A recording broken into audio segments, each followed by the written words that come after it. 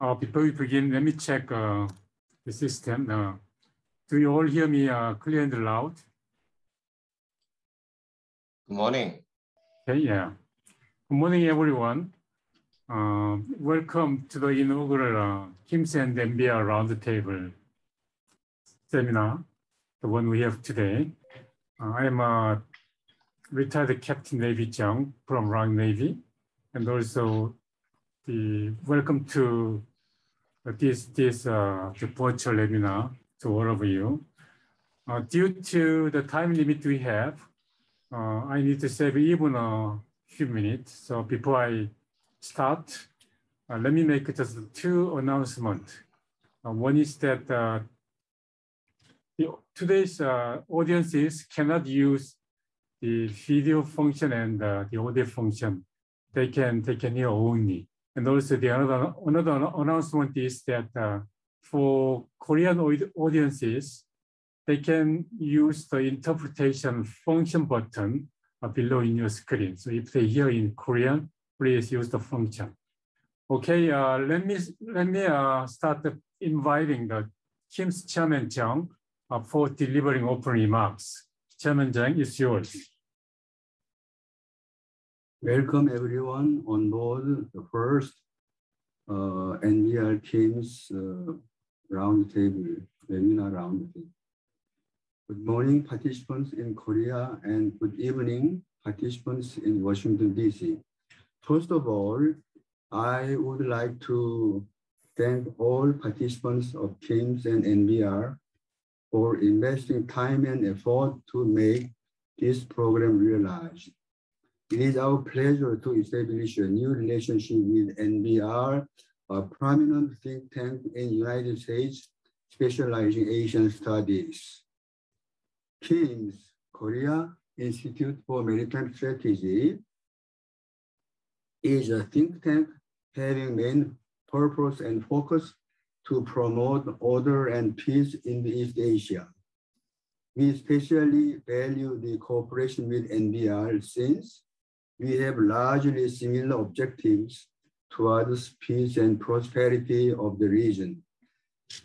Today, we will discuss current maritime security environment in East Asia to draw out implications for the U.S. and ROK Navy. Currently, we are experiencing some tumultuous challenges in the region, and it is our task to devise appropriate countermeasures against activities that could possibly threaten the international order in the region. I would like to express my special thanks to Mr. Roy Kemphausen for co-hosting this event, Mr. Michael Wills for moderating this roundtable, and all distinguished panelists for their valuable opinion. Again, many thanks to you all. Thank you. Thanks, Chairman Chung. I want to ask the notice. For audiences, you can use the only Q&A box where you can the questions you like to raise. Now, time to over to the moderator, Mr. Williams, who will lead today's discussion. Please, it's yours. Well, thank you very much, Director Chung and Chairman Chung. It's our pleasure to collaborate with KIMS on this important event, and we look forward to a long partnership with you. We fully agree that this set of issues on maritime security are critically important for U.S. interests in the region and for the U.S. ROK alliance. And so we're delighted today to have 4 expert speakers, 2 from the United States and 2 from Korea, to dig into these questions a little bit and to offer their remarks. I'm going to briefly introduce the 4 of them, and then we'll have them speak for about 10 minutes apiece. And during their presentations, please feel free to send your questions to the hosts of the webinar. They will feed those to me, and then I will incorporate them into the questions that I ask the panelists during our roundtable discussion. So our first presenter today is Professor Kim Sung Han from Korea University. He's a professor of international relations in the Graduate School of International Studies, also the director of Ilmin International Relations Institute, and previously served as Vice Minister of Foreign Affairs and Trade from 2012 to 2013. And he will speak to begin with on U.S.-China maritime strategic competition and how that affects the U.S. ROK alliance. We'll then move to my colleague, Alison Solwinski. She is the Vice President for Research here at NBR, based in our Washington, D.C. office. She runs all of NBR's research programs, and I've had the pleasure of working with her as a co-editor on NBR's annual Strategic Asia program for several years now. And Alison will be talking about the U.S. Free and Open Indo-Pacific strategy, and specifically for its implications in the waters around the Korean Peninsula. Third, we will go to Professor Park Won-gon. He is a professor in the Department of North Korean Studies at Ewha Women's University in Seoul. Previously has worked at Handong Global University and the Korea Institute for Defense Analyses. And Professor Park will look at North Korea's maritime challenge and how that affects the US ROK alliance. And then last but not least, we will go to Terence Roerig, who is the Professor of National Security Affairs at the US Naval War College up at Newport in Rhode Island. He's also affiliated with Harvard University and Columbia University, and he will be wrapping up our 4 panelists with a presentation on U.S. ROK maritime cooperation beyond the Korean Peninsula. So with that, I'd like to turn to Professor Kim to begin with his remarks. Thank you, Mr. Chairman.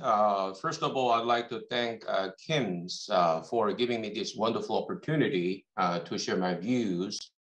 Let me start by briefly talking about U.S.-China strategic competition. If I may, the United States is implementing so-called 21st century type of containment policy on China. Of course, it is different from the Cold War type of containment, but it is hard to say whether it is really successful or not.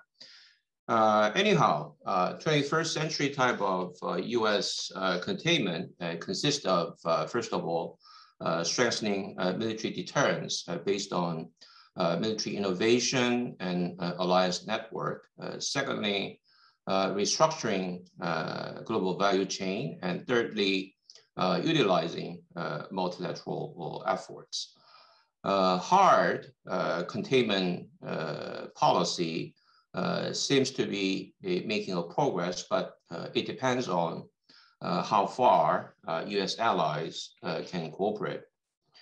On the other hand, the soft containment, which is rather focused on economy, is unlikely to be successful because U.S. allies and partners are unwilling to cut off their economic ties with China. Allies like ROK would try to join so-called high-tech cooperation with the United States while maintaining and diversifying trade and investment with China. On the other hand, China was expected to push BRI, Belt and Road Initiative, further to contain U.S. containment strategy so that China may reduce the number of countries who might join U.S. strategy, but it is now rather relying upon so-called dual circulation strategy, domestic, international kind of mixed circulation strategy, rather than solely relying on overseas trade and investment kind of things. Anyway, if you look at the BRI and the U.S. Indo-Pacific strategy, the overlap area is the land and sea of Southeast Asia, including South China Sea. So that's why this competition is rather concentrated on fierce competition on the Western Pacific area for the sake of maintaining its hegemonic status on the US part and challenging or contesting the U.S. status from the Chinese side. Against this backdrop, kind of a new strategic concept, so-called integrated deterrence, is getting gaining a special attention because U.S. Defense Secretary Lloyd Austin mentioned this concept May this year. Integrated deterrence means that the Pentagon will not rely on U.S. military strength alone to prevent adversaries from attacking because adversaries are pressing for advantage in multiple domains. So Pentagon appears to be looking for a different approach that requires a deeper integration with allies, partners, and other instruments of national power. Lastly, GPR. The DoD announced Monday the completion of its global posture review, which offers a few changes in force laydown and includes a series of previously announced troop movements. In the Indo-Pacific region, GPR directs additional cooperation with allies and partners to advance initiatives initiatives that contribute to regional stability and deter potential Chinese military advancement and threats from China as well as North Korea. These initiatives include seeking greater regional access for military partnership activities, enhancing infrastructure in Australia and the Pacific Islands, and planning rotational aircraft deployments in Australia. GPR also informed Secretary Austin's approval of the permanent stationing of a previously rotational attack helicopter squadron and artillery division headquarters in the Republic of Korea, which signifies an agreement on the mutual importance of ROK-US military alliance. Let me stop there. Thank you. Thank you, Dr. Kim, and thank you for concise remarks, but also getting a lot of good content on the table. Let me ask you one quick follow-up before we go to Alison Sawinski.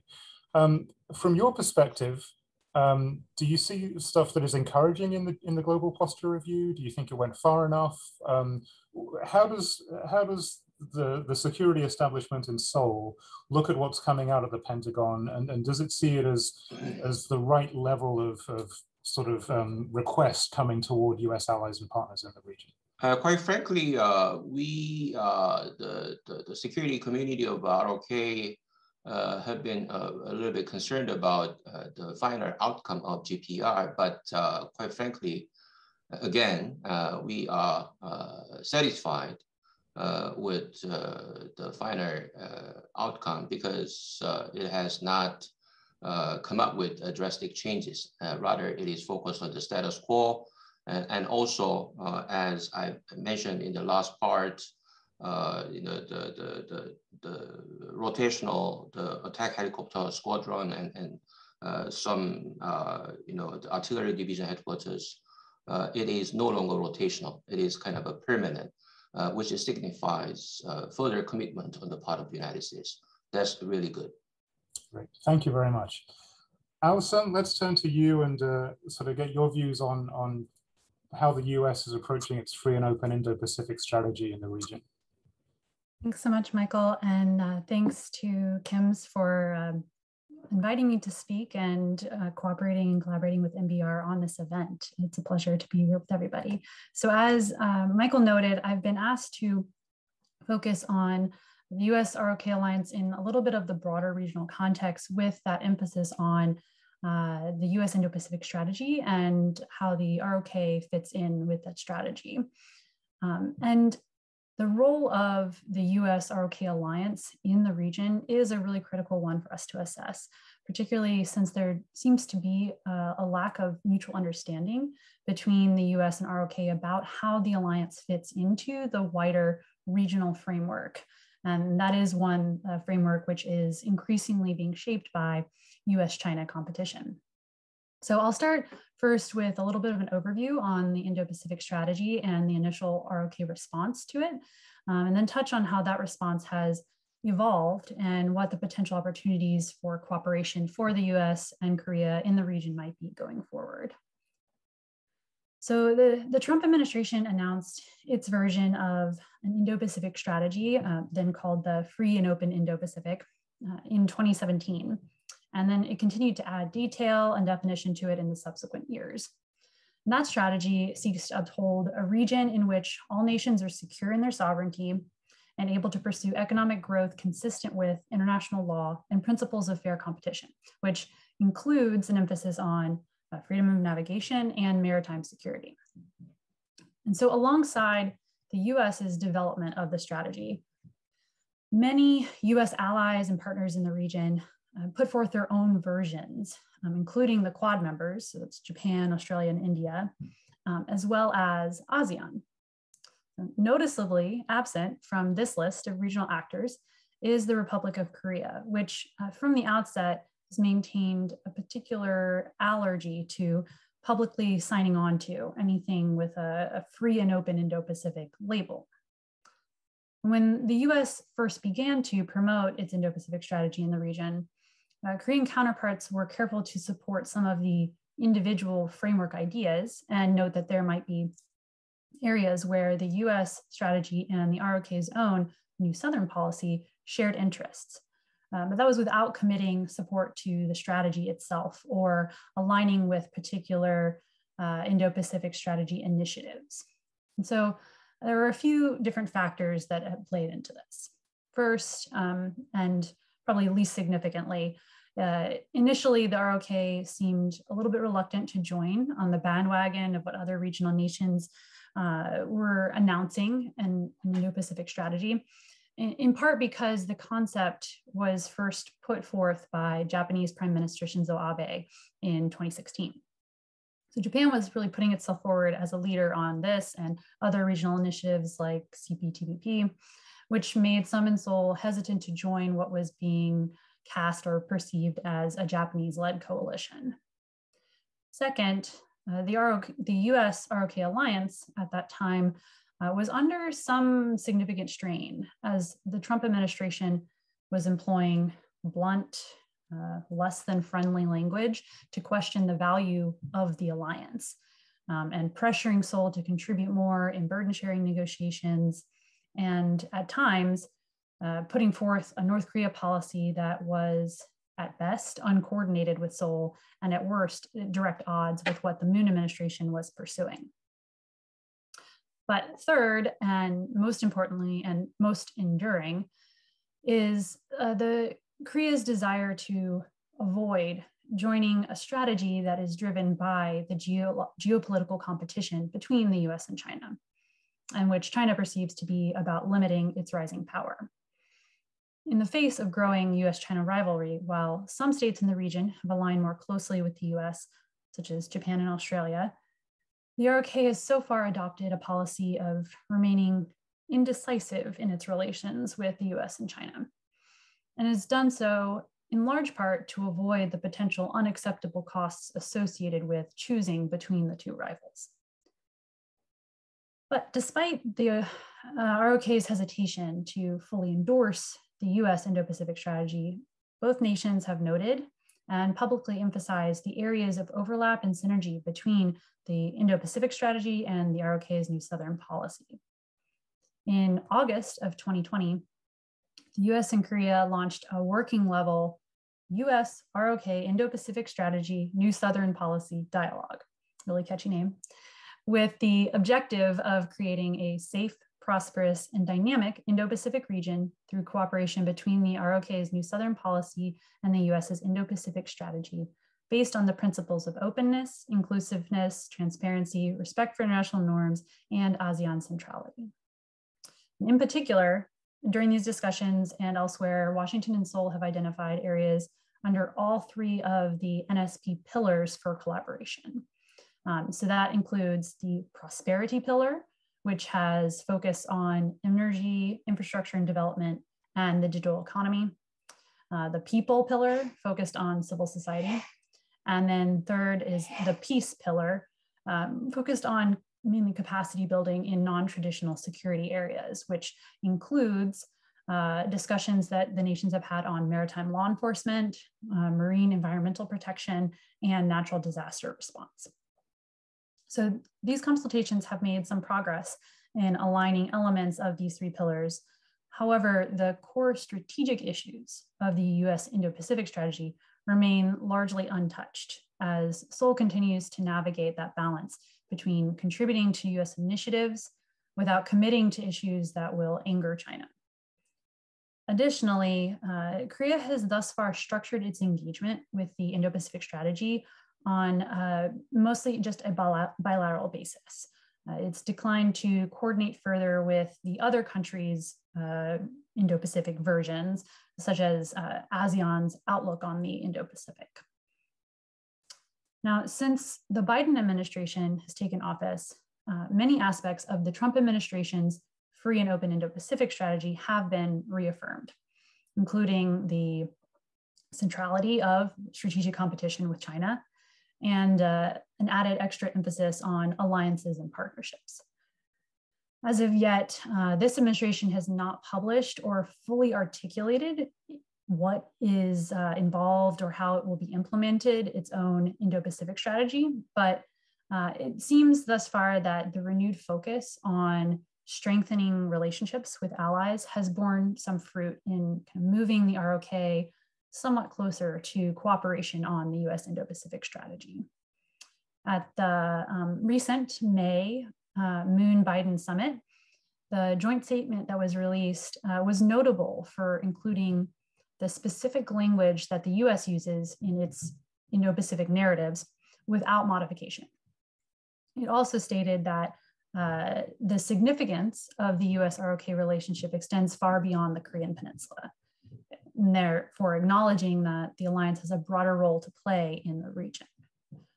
And while the Moon administration continues its policy of strategic non-decision in the broader U.S.-China competition, over time, we've seen it inch closer to stronger support for the Indo-Pacific strategy. So despite this progress, despite this step forward recently in those bilateral discussions, there does remain a wide range of issues and ways that the U.S. ROK alliance can better contribute to regional peace and stability. As a middle power, the ROK can further its support for multilateralism by expanding its cooperation on other regional countries' Indo-Pacific strategies, particularly the ASEAN outlook on the Indo-Pacific.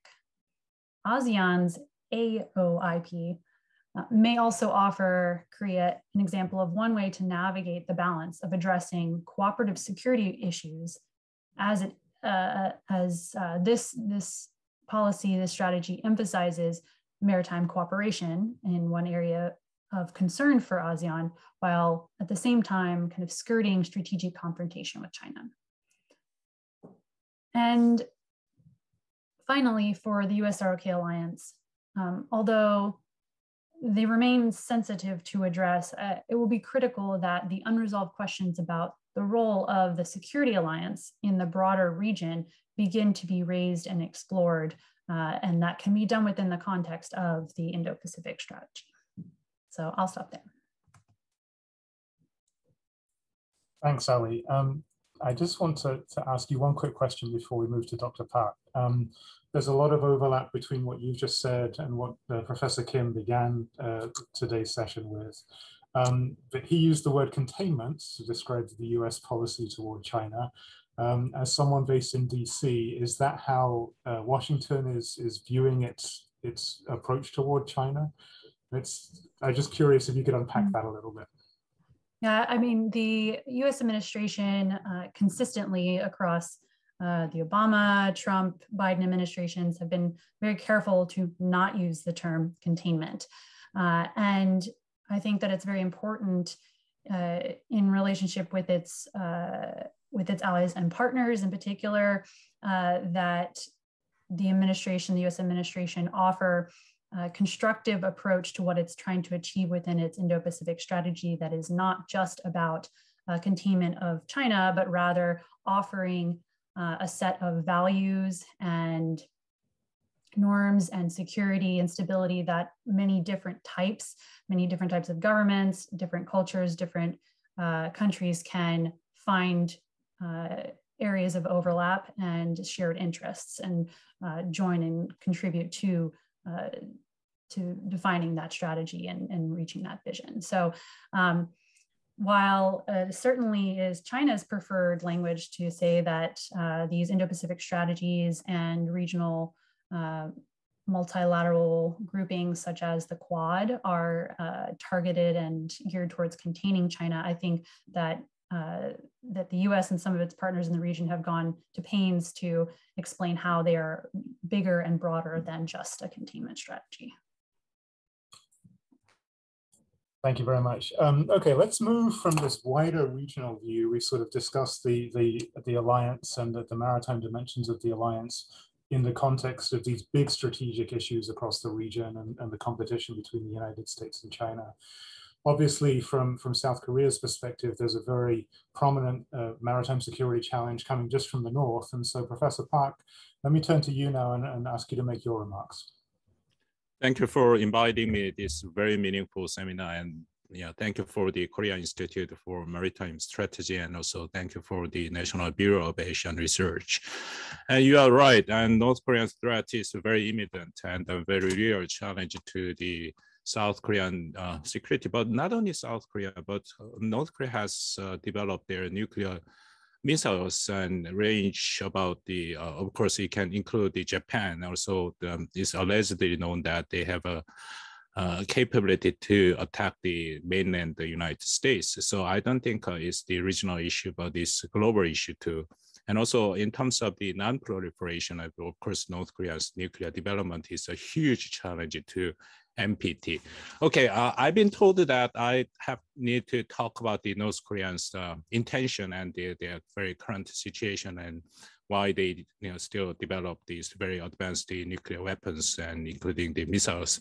So I'm going to talk about the current situation first, and then I think you already know very well that North Korea has resumed the missile test in very diversity, and SLBM submarine launched ballistic missiles and hypersonic missiles and cruise missiles and Iskander type of ballistic missiles, and since the May 2019 until very recently, a couple of months ago. And about why North Korea? What's the North Korea's intention and motivation, especially to continue to develop this more advanced weapon? I think they make it very clear that they are going to continue to so-called the line is a policy direction or a strategic direction. They introduced this line in the December 2019 in their fifth plenary meeting of Seventh Central Committee. That is a frontal breakthrough line. A little bit weird, yes. It's translated from Korean to English, and more appropriate translation would be a frontal, not the frontal, but head-on breakthrough line. But since North Korea, they use this word of frontal breakthrough line, I'm going to use that one. In Korean, it's 정면 돌파 노선. Okay, the line's goal is breaking down the US sanctioned blockade scheme. And it is understandable, of course, from the North Korean perspective. After breakdown of the Hanoi summit in February 2019 and the final working level talk in October 2019, North Korea has introduced this new line and this very aggressive policy and confrontational policy against United States. And they are very clearly mentioning that no more dialogue with the United States unless United States withdraw this hostile policy first. And then 8th Party Congress this year, January 2021, and simply they confirmed, North Korea has confirmed to continue to have this frontal breakthrough line by being an advanced nuclear powers. And Kim Jong-un himself mentioning in his opening remarks and his intention to continue this frontal breakthrough line. And also North Korea at the 8th Party Congress in January delivers a very specific message to the United States. So of course, that's very hardline policy. And first, they introduced their intention to advance its nuclear capability to the highest level. And I think their main objective to do that is to be recognized as de facto nuclear weapon state. And Kim Jong-un himself in the 8th Party Congress mentioned that, quote, North Korea is a nuclear weapon state and will press ahead uninterruptedly with the already started building of a nuclear force for the welfare of the people, end quote. And very clearly saying that they are the nuclear weapon state. And also they are showing a very interesting list. I call it as like a nuclear portfolio. This includes everything, start with the super large MLRS, multiple launch rocket system, new tactical nuclear missiles, intermediate range cruise missiles, multi-warhead rocket, and hypersonic gliding fight warheads, and new nuclear powered submarine and the military reconnaissance satellite. It seems to me their main purpose to introduce this list of the very top-notch weapons is to press the United States to have a nuclear arms talk. So North Korea is showing their intention that they no longer wanted to talk about denuclearization talk, rather they wanted to talk of the arms reduction talk as a de facto nuclear weapon state status.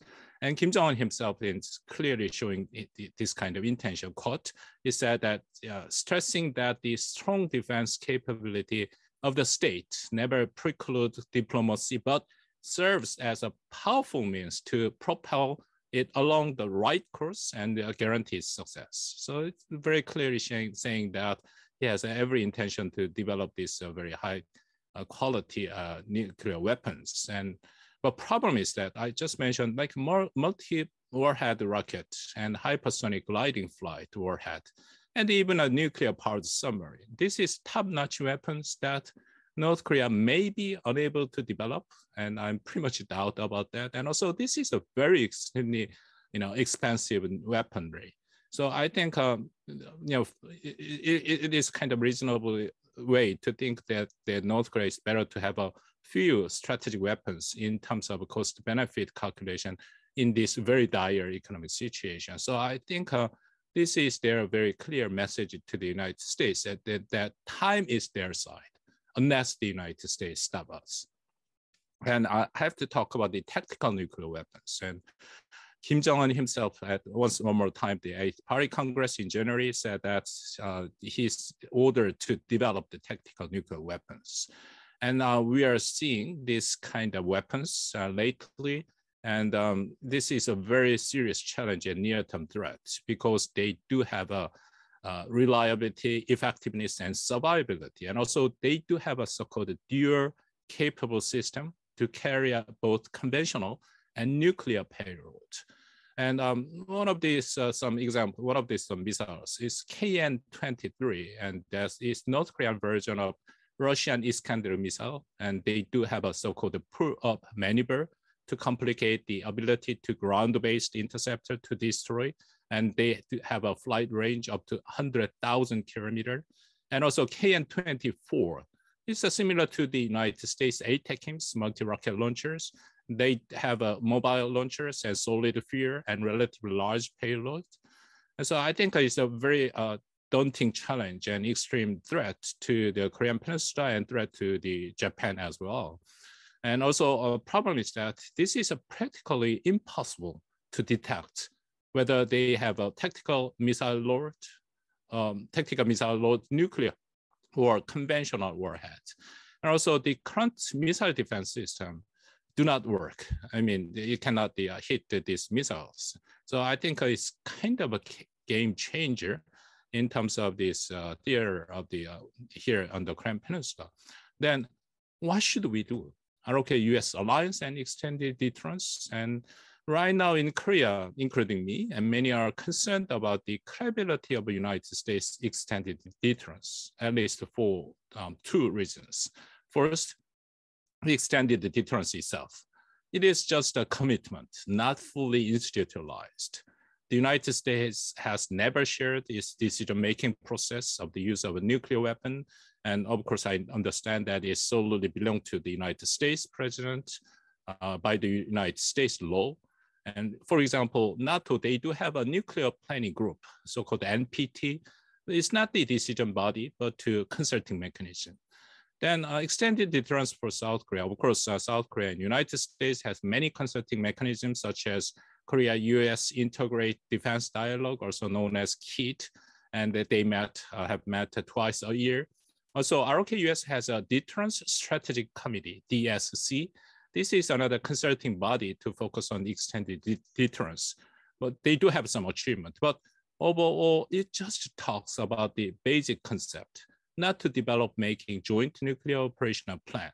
The US never shares its detailed plan for deploying strategic asset and the operational plan for nuclear war. So nowadays, I also see some worrisome, kind of signs that ROK-US joint military exercise, especially exercise to deploying the US strategic asset to Korean Peninsula, simply stopped.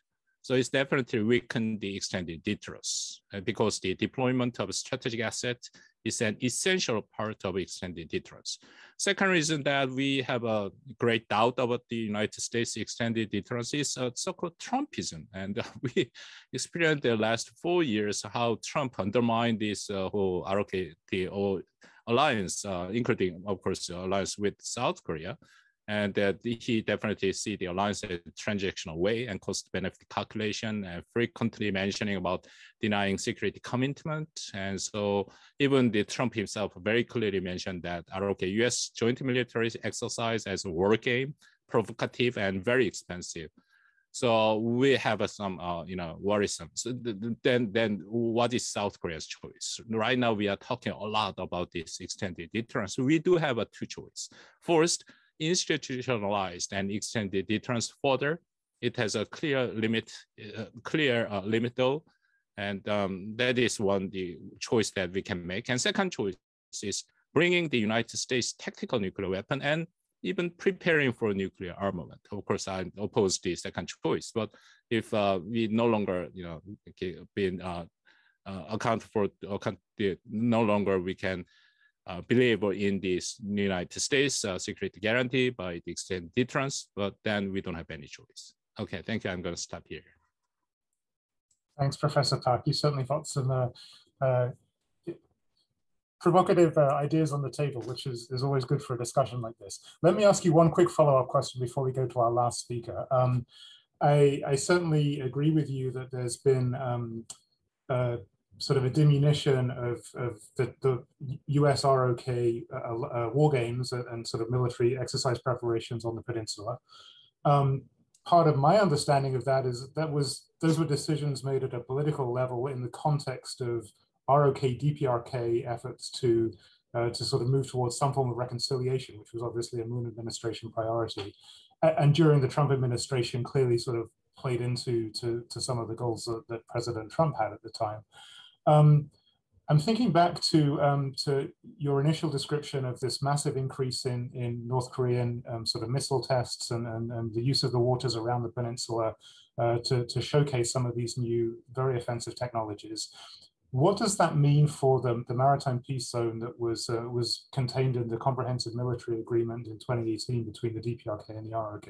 Do you think there's still prospects for that kind of impetus from the South Korean side to engage the North, or are you seeing enough trends from what the North is doing that really preclude that kind of reconciliation approach, given some of the developments we've seen in the last couple of years?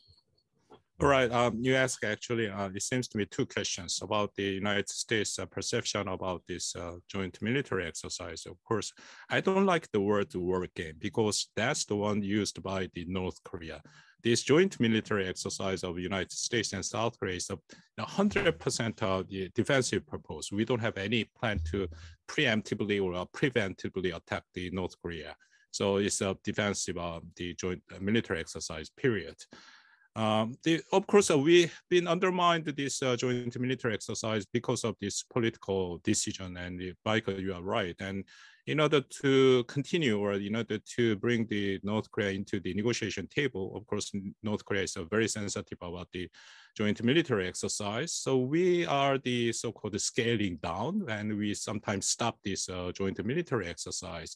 But problem is that at this moment, year 2021, even year 2019, after break of the Hanoi, and the May of that year, North Korea has continued just to resume their missile test, KN-23, 24, 25, even KN-30, and it's a huge challenge to the South Korean security. But still, South Korea and United States haven't had any full scale of the joint military exercise. I understand about that because of the COVID-19 situation, but still, South Korean government is thinking, bringing some kind of political, the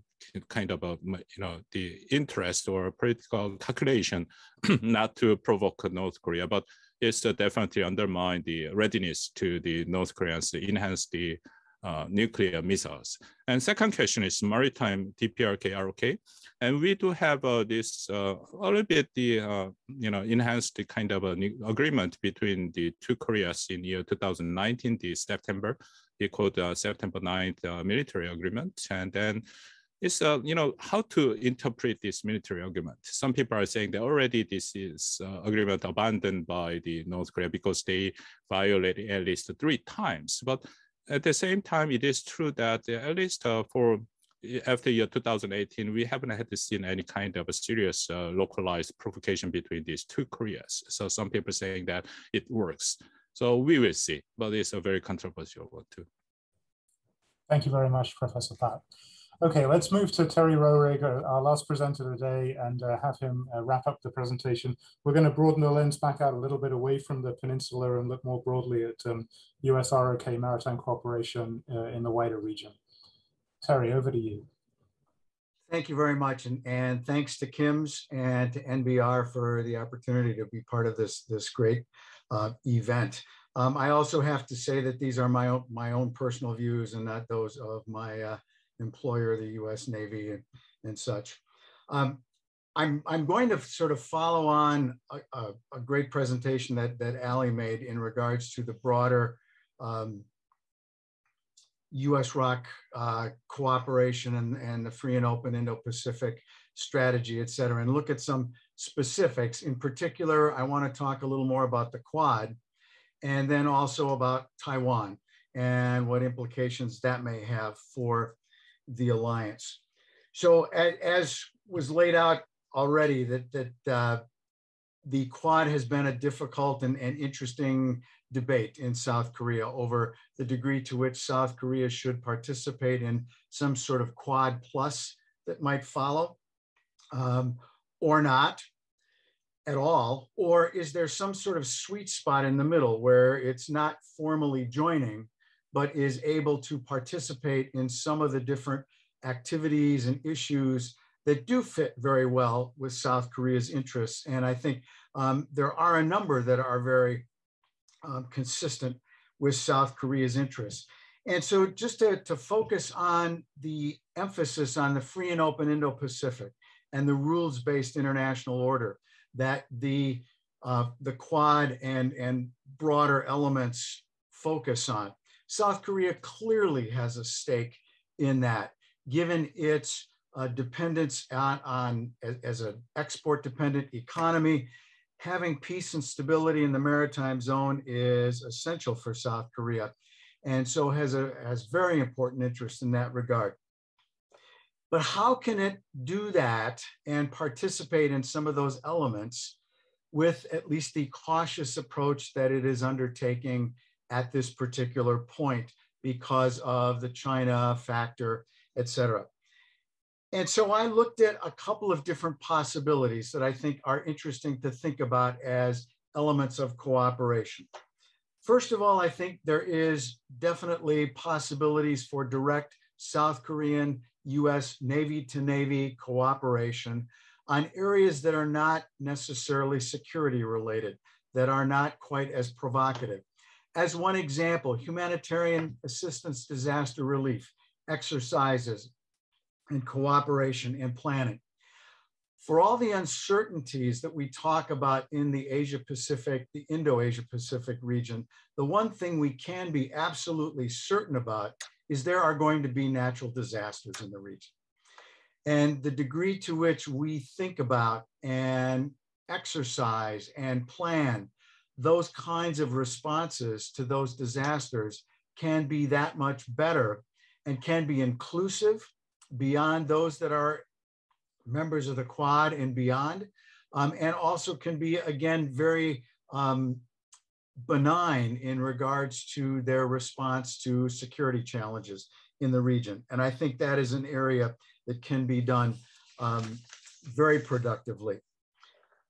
I think another element where there is potential for cooperation between the US, South Korea, and a broader sort of Quad relationship, Quad organization, is trying to promote and enhance the security that states some states have a difficult time maintaining in regards to securing maritime resources, their maritime interests, in particular in EEZ management, and being able to control, in particular, an issue that I think is going to be increasingly important is policing the illegal, unreported, unregulated fishing problems that are part of the broader Indo-Pacific region.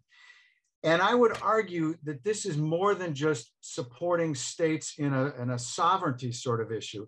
This is a broader, important issue and interest that all states have to make sure that we have a safe, sustainable ocean economy that can continue for the benefit of all and continue to provide the food and resources that all states rely on in that particular area.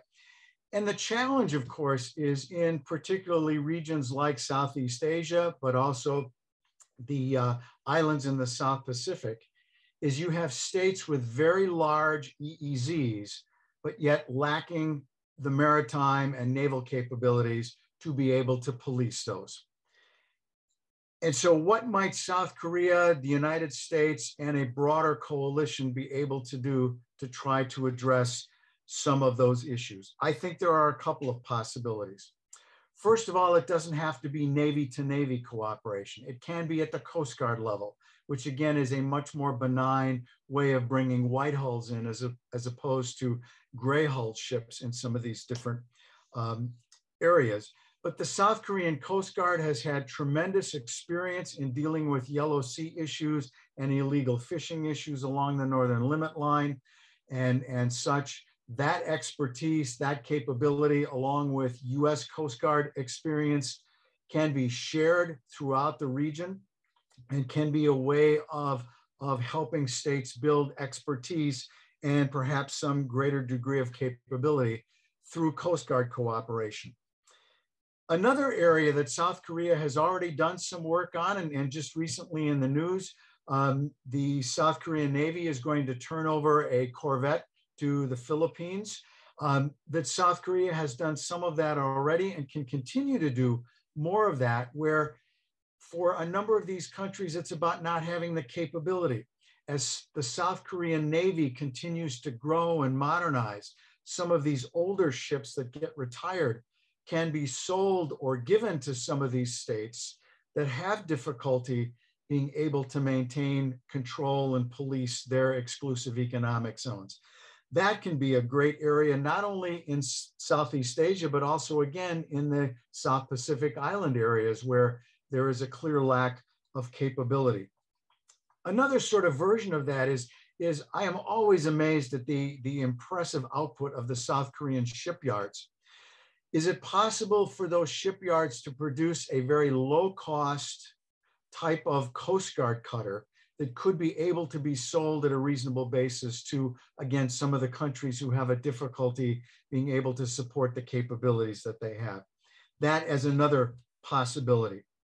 A third element to this is that South Korea has already shown its ability to be able to participate in some important multilateral security ventures two examples, UN peacekeeping operations, but also the counter-piracy operation off the Horn of Africa, Combined Task Force 151.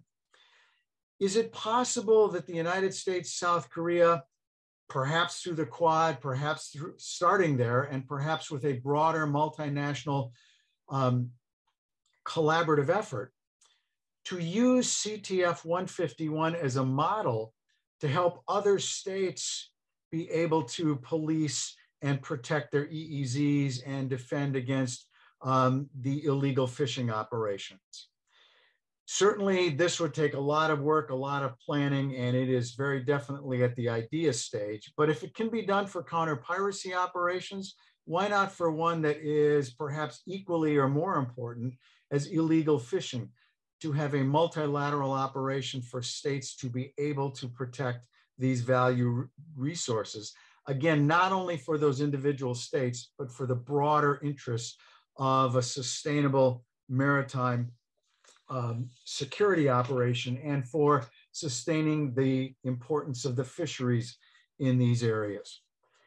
Since I'm just about running out of time, let me shift to the other area that I think is perhaps going to be much, much more challenging and worries me greatly, and that is Taiwan. The earlier reference to the May summit between Moon and Biden was very interesting for the many different issues that were laid out.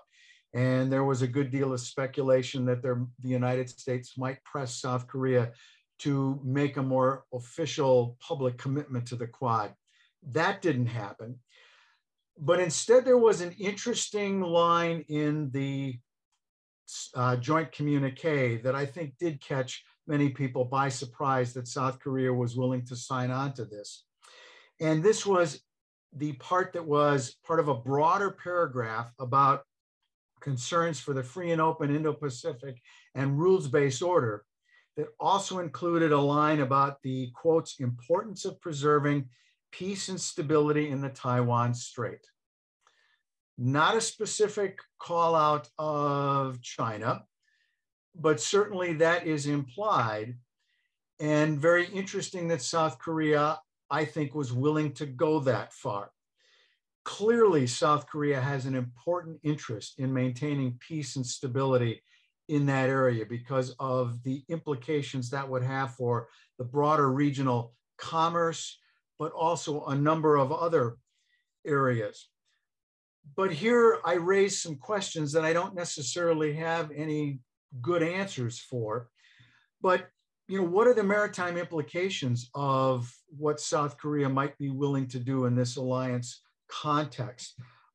Was this statement in any way a specific commitment of South Korea to perhaps join in some way? Again, I'm not necessarily suggesting the South Korean Navy would be down in the Taiwan Straits, but is there some more specific element of maritime cooperation that South Korea would be willing to participate in with that? Or was this largely symbolic? Or was it also perhaps another way of saying South Korea will take on the lion's share of defense in the Korean Peninsula area to free up the United States to deal with what might be coming in regards to the Taiwan Straits? Let me just say that I am very worried about the future of this particular scenario and where this goes. And there are many tough decisions ahead, I think, for the United States and South Korea and the alliance in this regard. And I don't necessarily have very good answers for this. But I think these are important questions that from a maritime perspective with the alliance, that these discussions need to be beginning, and that there needs to be an effort to try to answer some of these questions about what this looks like from an alliance perspective if Taiwan gets a lot worse than what it is. So let me stop there and turn it back over to our moderator. Thanks, Terry. You've again put some fantastic ideas on the table. I appreciate it. I was going to follow up with you on the Coast Guard Navy question there, and you've partly answered me. It struck me as you were talking about potential for Coast Guard collaboration with some of the ASEAN states that might be something that China would react strongly to, which in turn might make it more difficult for Seoul if the government is trying to kind of tread that fine line between the US and China to really sort of move in the pathway and follow some of the ideas you've suggested. They've obviously done so with the Philippines, with the corvette. Can you imagine South Korea providing similar levels of support to non-US allies in ASEAN who are also claimants to South China Sea disputes? I mean, is it plausible to imagine support for Vietnam's Coast Guard from the ROK Coast Guard? And that is the really difficult question. And certainly that proposal of being able to do some of these things more broadly in countries that have South China Sea claims, that does get certainly a bit more complicated and would have to tread lightly. And there may be some reluctance to being willing to do that, certainly from some of the ASEAN states as well, but also from South Korea as well. But, you know, there are ways that you can do Coast Guard collaboration and cooperation that may be less provocative. It doesn't necessarily have to be providing a significant magnitude of ships. It can also be personnel exchanges, cooperation, collaboration that way. And certainly depending on the state, it may have to start very small and progress. But perhaps even more ripe for this would be some of the South Pacific states, where I think that would be a much easier lift to be able to do those things. I think the capabilities there are even more lacking than in some of the Southeast Asian states. But certainly any of these proposals are not easy and would need to be done carefully and cautiously. Yeah, thank you. Let me park the South Pacific piece for a minute. I'd like to come back to that, but you finished with a strong sort of push on U.S. ROK collaboration in the ASEAN area and the Taiwan Strait. Professor Park mentioned U.S. ROK maritime collaboration against sanctions enforcement, which we know is a problem emerging from Southeast Asia as the DPRK is getting shipments of various things coming from ports in Malaysia and Indonesia and elsewhere up through those waters. Professor Kim began by talking about how Southeast Asia is that area where BRI and the free and open Indo-Pacific seem to overlap. Allison mentioned, again, sort of in this context of US-China competition. I agree with all four of you. It seems like Southeast Asia is really sort of the fulcrum here. I'm very curious about a couple of questions.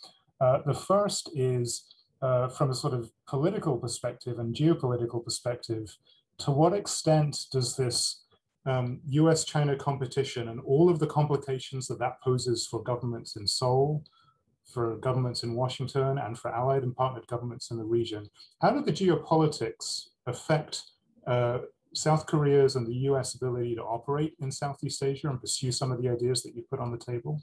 And then more specifically, for those of you who have the expertise, does the ROK Navy and the ROK Coast Guard have the right set of actual capabilities to provide useful services in a Quad Plus type setting, to use Terry's words, in support of those allied efforts in Southeast Asian waters or in the Taiwan Strait? I'm just really, I don't know. And so I'm curious whether the physical assets are there for the ROK to be able to provide those sorts of services in pursuit of broader goals in the region. I'm happy to throw this back to Professor Kim first. Yeah, why don't we start with you? Yes, that's a very good question. I think here Clint work emphasized the Moon government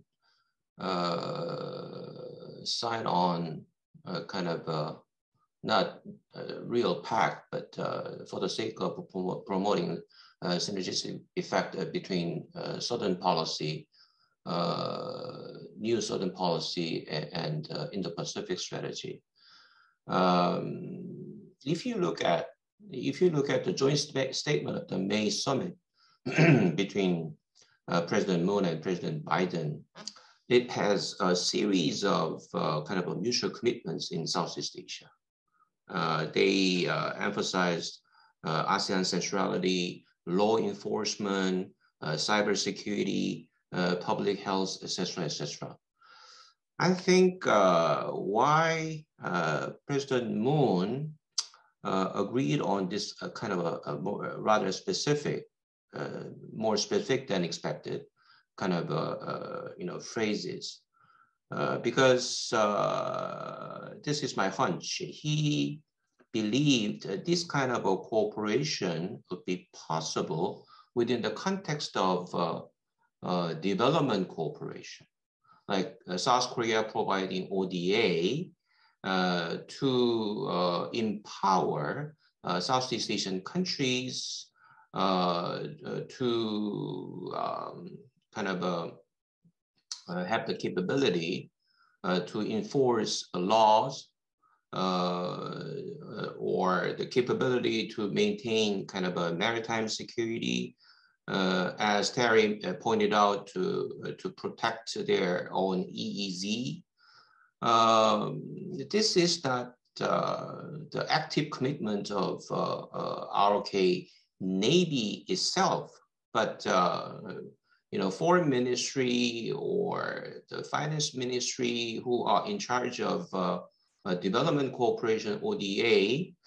Within that context, they can provide money, or sometimes they provide some sort of I'm trying to avoid this kind of adjective, somewhat outdated kind of Navy ships to those countries to sustain their, the development, to kind of protect their, the territories, or law enforcement activities.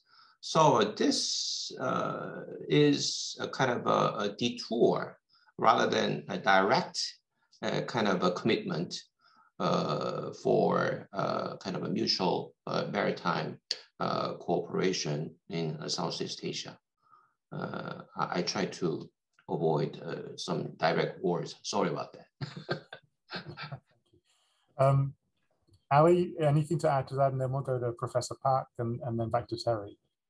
Sure. I was just going to add that because you mentioned how these strategies are being impacted by the U.S.-China competition, that interestingly, Korea's emphasis on the new Southern policy and kind of turn towards ASEAN in the economic realm was partly a push and a factor, an attempt to diversification of its economic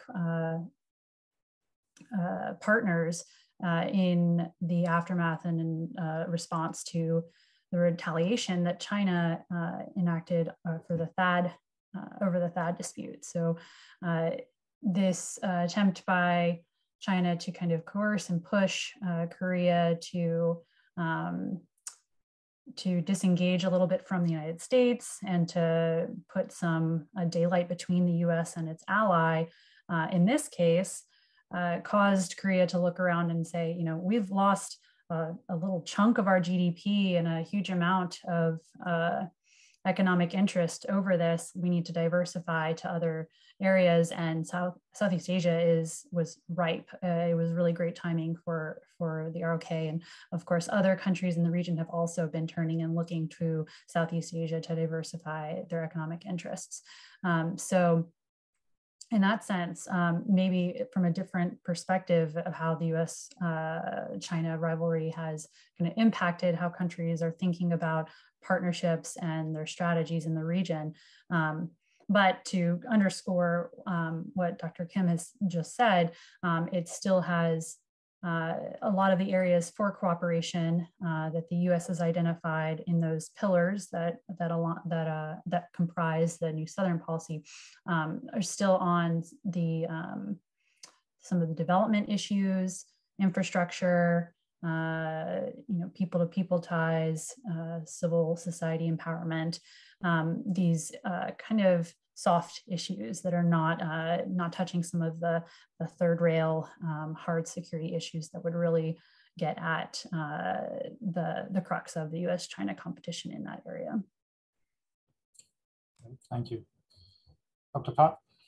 Yes, Alison already mentioned there's some soft issues. So I wanted to pay attention of a more hard security issue.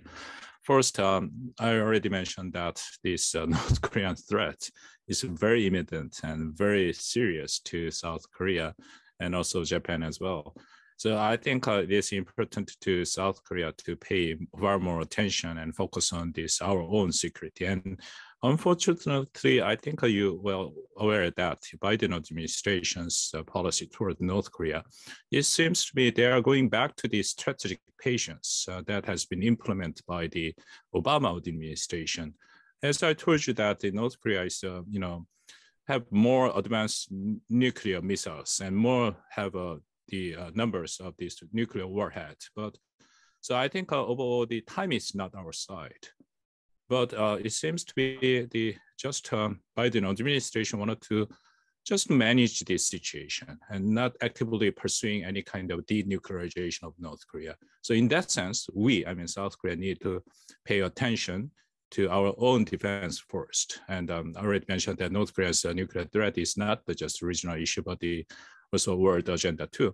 And second one is more military. Think about the Taiwan Strait. And Terry mentioned about how South Korea can kind of advocate and there is something happened in the Taiwan Strait. But South Korea and also even the U.S. forces in Korea, U.S. FKs, their rule is pretty much limited. You see, we are far from this Taiwan Strait and the East China Sea. So it is not military, not the appropriate to send our troops or the U.S. FK. And the U.S. FK, they do not have any kind of asset to send directly to Taiwan Strait. And most of them are the ground-based, and then they are just simply, they have a readiness against North Korea's threat. And of course, we do have some bases, especially Camp Humphreys in Pyeongtaek, and very huge bases, but also is far away from the Taiwan Strait. So I know that military, if something happened in that area, and United States will utilize U.S. forces in Japan and with some support of the Japanese fleet, not the South Korean fleet. Of course, South Korean Navy, and they are trying to develop the semi-aircraft carrier, which I strongly oppose to that, because we have to pay attention about North Korean threat first. But anyway, it's pretty much limited. So overall, my kind of suggestion or my argument is that South Korea, need to pay attention to the North Korean threat, and that's also can share some kind of responsibility burden with the United States. Thank you. Terry, anything to add to this? Yeah, just quickly, I think Professor Pak really gets at an important issue of how South Korea has, over the last number of years, sought to balance, in my view, the key priority of peninsula security and direct security for South Korea, but also being a contributor to broader multilateral efforts. And again, I cite CTF 151 as one of those, but certainly there are others as well, where South Korea, I think, has done a pretty good job of balancing the needs at home, if you will, for being a contributor to broader security efforts. For example, when South Korea began to embark on building its blue water fleet, it received a good deal of criticism from outside to say, why are you doing that? That's not going to necessarily help you in regards to North Korea. But I think they have been able to balance very well their shipbuilding capabilities to be able to do that as well as address the North Korean threat. And I think have done a good job, although, again, I think there are some important debates, as Professor Pak alluded to, the aircraft carrier, a nuclear powered submarine, another issue, and whether those are the right ways to spend their money.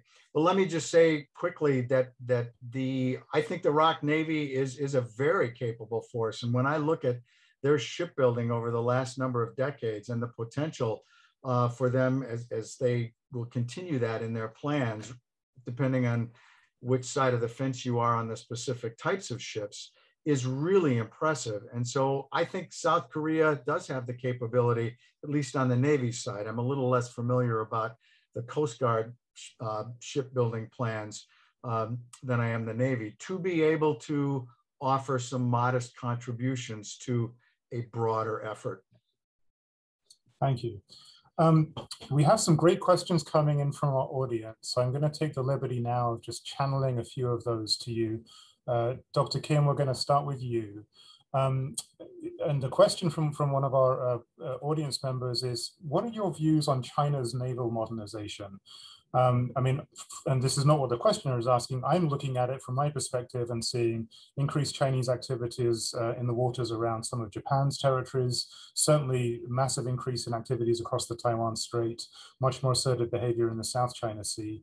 From the perspective of Seoul, how is that modernization of the PLAN viewed, and is the ROK Navy sort of concerned about some of the capabilities that it's seeing China develop in its own naval modernization? Is that a question to me? Yes. Chinese military modernization has really multi-dimensional implications. But if you try to confine it to China ROK relations, it is rather limited. What we are trying to focus more on is the Chinese so-called gray zone strategy in the West Sea area. Actually, this is rather unrelated to the Chinese military modernization. Actually, what it has real impact is kind of indirect. You know, Chinese military modernization is influencing kind of a military balance between China and the United States. And that's why the United States is more concerned about the Chinese assertiveness. And then United States is getting more concerned about U.S. ROK, Japanese kind of a trilateral security cooperation. Then how ROK can, the current government can fit into this kind of a trilateral cooperation, sort of things. But if you focus that issue, kind of an independent variable on the dependent variable of ROK-China relations, it is rather limited in its impact. But we probably have to be more concerned about the Chinese increasingly sophisticated gray zone strategy of China. Look, quick follow-up for you, Dr. Kim. That's very compelling. The gray zone question is one that from some other work that we've done here at NBR seems to present a range of challenges, especially as you think about how, you know, where do you move up the escalation ladder from a Coast Guard response to a very heavily armed Chinese Coast Guard vessel in a gray zone contingency? Do you feel like the mechanisms are there both within the ROK structure and the U.S. ROK Joint Forces structure to deal with those sorts of situations? Or does there need to be more collaboration and cooperation and training among the two militaries to sort of better manage those gray zone developments when they occur? The latter. Actually, we tend to believe this gray zone strategy is rather the area where ROK should possess their sole kind of a responsibility and authority, because this is kind of really belong to a kind of a peacetime operation. But this is no longer the case. I strongly believe this is the area where ROK and the United States should cooperate with each other to enforce laws, but also to maintain maritime security on this part of the world. Thank you. Professor Park, let me come to you next with another question from the audience. And it's really, I think, exploring some of the ideas you mentioned in your opening remarks. You rightfully corrected me, my clumsy use of war games as opposed to military exercises. But then you made a very strong case for, you know, a much more clarity in terms of extended deterrence and US deployment of nuclear weapons to the peninsula or around the peninsula if needs be. The question from the audience member is, would those sorts of steps be seen purely as defensive, or is that kind of sort of escalation that you're describing, or the development that you're describing, really playing into more of an arms race that would be emerging on the peninsula? Sorry, Michael, I have to correct you one more time. There is no arms race on the Korean Peninsula, period. Because South Korea, we have every legitimate right to defend ourselves. Is no country and no international law prohibit the South Koreans' military buildup. But on the other hand, North Korea has every move to build their own arms, especially missiles. Definitely violation of all sanctions, United Nations security sanctions, including 17, 18, and all the series of sanctions. So, I think North Korea is intentionally bring this so-called double billing or double standard to make the weapon development as a legitimate one. Since September, the Kim Jong-un's daughter, Kim Jong-un's sister, Kim Yo-jong, and publicly mentioned that South Korea and United States and international community should stop to raise questions about North Korea as a legitimate military buildup. They are saying that it's not different from the South Korean military buildup, such as we have the mid-year plan of the military buildup. So, and then they said that stop to applying this double standard, double billing. Is there in that, if we just follow their logic, and then we have to accept North Korea as a legitimate nuclear state, because we can raise and we can criticize anything about their nuclear missile development. So we have to be very careful that we shouldn't bring this framework of the arms kind of race on the Korean Peninsula. And yeah, and they are purely defensive. Yes, of course, South Korea, we don't have any intention to have the threat, the neighboring country. We've been threatened by the neighboring country. And we have a very serious direct threat from the North Korea. So defensive posture is very important. But at the same time, our incumbent, the government, Moon Jae-in government, is trying to be a little bit more independent from this United States. You see, the South Korean government, and they put the huge emphasis on the inter-Korean relations. So in that sense, all the foreign policy, external policies are pretty much based on the so-called 우리 민족끼리, that's our nation first. So that's the some kind of a little bit worrisome policy from my own perspective. Thank you. Thank you. Terry, the next question is coming to you, and it's really asking you to unpack a little bit more one of the comments you made in your remarks. These sort of Quad Plus or other minilateral configurations where you can imagine South Korea collaborating with the US. And you've given some great examples in your remarks about specific instances where you could see that happening, whether it's phishing or HADR. I guess my question would be, what are the other natural partnerships? I mean, is it a U.S. ROK Australia configuration? Can we imagine in the foreseeable future an effective U.S. Korea Japan configuration, given some of the tensions between the two U.S. allies in Northeast Asia? What's the prospect for U.S. ROK India collaboration? Give us a little bit more detail on some of those minilaterals that you could see emerging as this Quad Plus framework sort of takes hold. Sure, let me start with the one that will not happen, at least not in the near term, and that is the Korea-Japan US collaboration. I think that given the circumstances, that is going to be very difficult, and we are some years away from that possibility. Much to my sadness, I hope that can be worked on in the years ahead, but of course, as everyone on this event knows, it is difficult and complicated. But I think, as you mentioned, it can start small, but I think it can grow to be a much broader multilateral sort of effort. So a US-India South Korea relationship, even perhaps some countries from Southeast Asia, but as well with the British seeming to demonstrate an increased interest in being involved in the Indo-Pacific area. Would France be interested after we get past a few more months of unhappiness?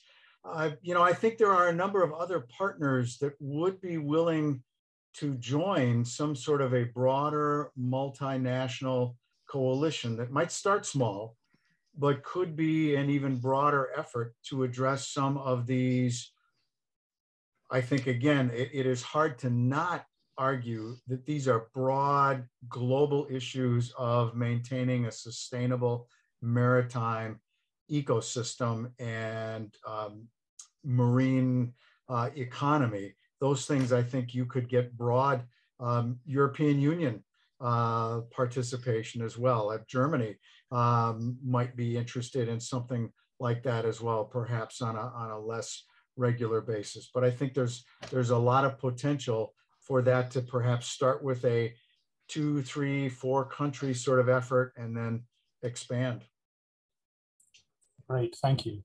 And I know we're coming up on time. So Alison, last question from the audience to you. Just a couple, 3 minutes if you could on this, and then we'll move to our conclusion here. You mentioned in your remarks, on the one hand, there's continuity between the Trump administration's sort of free and open Indo-Pacific strategy and a lot of what the Biden administration has begun to signal in terms of its initial priorities. We've seen some of that flow through in the Global Posture Review. Obviously, a very different tone and style, and especially in terms of how the US is going to work with allies and partners. The big change that I certainly see, and then our audience members are seeing, was the US withdrawal from Afghanistan, which was very abrupt, which attracted a lot of criticism both within the US and among some allies and partners. And I'm curious, as you look at that situation, I mean, it's obviously a decision that was taken under the Trump administration, executed under the Biden administration. How has that shock, if it has been a shock, affected some of these US goals toward the free and open Indo-Pacific strategy? How has that withdrawal from Afghanistan affected some of the alliance relationships that Washington is currently trying to really build up in the context of this competition with China? So I think that there's kind of 2 components to this. There's the question of how the US involvement in Afghanistan, and now with that withdrawal of that involvement, how that affects the US attention and ability to focus on the key challenges in the Indo-Pacific region. So that's a part of it. And then the second piece is how the withdrawal itself was managed, how that has played out amongst allies and partners, and whether it has shaken any credibility. So for the first piece, I think that if we go back to the Bush administration, when we saw the United States begin to really turn its focus and acknowledge that the then Asia Pacific region was going to be the most dynamic and also most strategically important region, we saw the United States begin to make that shift. And then, of course, 9/11 happened, and getting drawn into different conflicts in the Middle East over the next decade plus, 2 decades, has kind of sapped some of the resources and certainly strategic attention away from focusing on the region, and as it has now evolved into the challenge of competition with China. So from that perspective, withdrawing from Afghanistan, hypothetically frees up resources, and certainly allows the United States to focus on the issues and the challenges that are going to define the next decade and really beyond. So in the broader context, I think that it's something that was initiated under the Trump administration. The Biden administration executed and followed through on it, but also was interested in seeing that happen so that that attention shift and that focus could happen. As far as the impact of how the withdrawal was carried out on U.S. partners, allies, others in the region, on their perceptions of the United States, I think there was a lot of bluster, a lot of initial outcry that it was going to ruin and destroy American credibility in the region. But I think that in reality, we haven't seen very much of that play out. And when you look at the types of relationships, we have mutual defense treaties with our allies. It's quite a different situation. We still have extended deterrence for our allies in the region. Those commitments are not really impacted, I think, by the withdrawal from Afghanistan. It's not a good look for America in the world, but I don't think it has really destroyed credibility in the way that some were concerned that it would. All right. Dr. Kim, a quick hand raise from you. If you could just a minute, 90 seconds max, please, for your remarks here. Before closing, let me make a kind of a few suggestions to the U.S.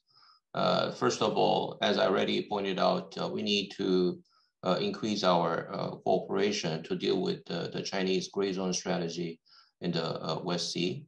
That's number one. And also, we need to increase our cooperation on ODA for Southeast Asia. To empower their capability to deal with many challenges on the sea. Third, we didn't talk about ADMM+, which includes many ASEAN dialogue partners, even that include China, for the sake of reducing unnecessary Chinese suspicion. I think that we need to accelerate this kind of a cooperation, ADMM+. This is also focused on Southeast Asia. And finally, Terry mentioned the Quad plus or other activities in the midst of the arguments about the future of Quad. I think the most realistic way is to create working groups of Quad rather than directly talking about Quad plus. As you know, we have the pandemic working group and the climate change working group and the new emerging technology working groups. I think the ROK government is ready to join the first two, but a little bit reluctant to join the third working group on emerging technologies. I don't know why, but we have to join that working group too. But at the same time, the United States needs to take the leadership role to increase more working groups like maritime security, some other, the areas for kind of a regional cooperation. This kind of a step-by-step kind of approach would be more realistic. But that is my quick suggestion. Thank you. Well, thank you. I would like to thank on behalf of our audience, all four of you for fantastic presentations, wonderful answers. We could have kept going for a lot longer, but it's nice to finish with some very solid recommendations about next steps. I'm now going to take this opportunity to turn to my colleague, NBR's President Roy Camphausen, to initiate the conclusion of today's discussion. Roy, over to you. Thanks so much, Michael, and thanks to this great panel and to our audience members for your contributions to a terrific discussion. For our audience, the video recording of this event will be made available on the NBR website by tomorrow. I'd like to add some concluding thoughts on the importance of U.S. ROK naval collaboration for promoting peace and stability in the Western Pacific. But first, Chairman Chung, let me express our gratitude at NBR for the opportunity to partner with your great institution, the Korean Institute for Maritime Strategy. It's been a real treat. I look forward to a long and prosperous relationship. U.S.-China strategic competition in the maritime domain presents a major challenge for the Republic of Korea as it continues to hedge against, while simultaneously carefully managing relations with China, at the same time maintaining a strong alliance with the United States. This is a difficult and intricate challenge for the ROK. Now, territorial disputes and illegal fishing are two specific maritime issues between China and the ROK, and these raise the chances of even armed confrontation between the two countries. These challenges are particularly problematic given China's use of gray zone tactics below the level of armed conflict, as well as was noted during our discussion, the increasing use of an ever more militarized Chinese Coast Guard. Now, responding to these challenges could be an area for collaboration, as we've discussed, for the Alliance for U.S. ROK naval cooperation, especially as the U.S. highlights important features of the free and open Indo-Pacific strategy. As my colleague Ali Sawinski said earlier, the free and open Indo-Pacific strategy prioritizes engagement with American local partners and highlights the trust that the United States places in its allies, including the Republic of Korea, even in the midst of complex geopolitical environments, such as what we see in Northeast Asia. Now, developing peaceful relationships with North Korea through the support of ROK confidence-building measures in the maritime domain is an example of how maritime issues can influence security postures. But North Korea's continued hostility in the maritime domain, as we've discussed this evening, including the killing last year of an ROK fisheries official, further challenges ROK and U.S. naval cooperation, as Professor Pak has described. Even so, the Inter-Korean Comprehensive Military Agreement signed in 2018, which called for a peace zone that extends into the sea around the border between North and South Korea. This framework that the ROK and DPRK governments are working within could be a place in which the United States supports South Korean confidence building measures with North Korea. And while the US and ROK are actively collaborating on a variety of maritime issues in Northeast Asia, perhaps one of the strongest identifiers of the strength and breadth of the US ROK alliance is US ROK cooperation outside of the Korean Peninsula region or Northeast Asia more generally. As Dr. Rohrig has discussed, the United States and South Korea's naval collaboration is no longer limited just to the Western Pacific. ROK naval vessels have joined the US in anti-piracy and other operations in the Indian Ocean, for instance. And this has demonstrated not only the shared interest in security of the Korean Peninsula, but speaks to the depth of the US and ROK shared interests and values, especially support for the rule of law and democracy, so that the two countries can effectively protect and promote through a collaborative endeavor. Today's event is an embodiment of the kinds of partnerships that support the US ROK alliance, both at the policy level as well as in the field or on the sea. This event could not have been possible without the work of Korea Institute for Maritime Strategy researchers Seung-mo Kang and Sang-hoon Kim. Sang-hoon was formerly a Korea Foundation research fellow at NBR, and so it's a delight to see him and work with him again. And I'm also grateful for the work of my NBR colleagues, Melanie Berry and Olivia Truesdale, to make today's event possible. Special thanks to our speakers, Chung Eui-sung, Kim Sung-han, Ali Sawinski, Park Mongan, and Terry Rurig, as well as our moderator and my colleague, Michael Wills. With that, I now want to turn things over to Mr. Chung Sum-nam to wrap up the event. Captain Chung is a retired ROK naval officer and currently works as the director of the Maritime Security Center at the Korean Institute for Maritime Strategy. While he was on active duty, he commanded combat patrol and fast attack ships and was also devoted to combat development and strategy development at the Naval Forces Development Command. He taught military and maritime strategy at the ROK Naval War College as well.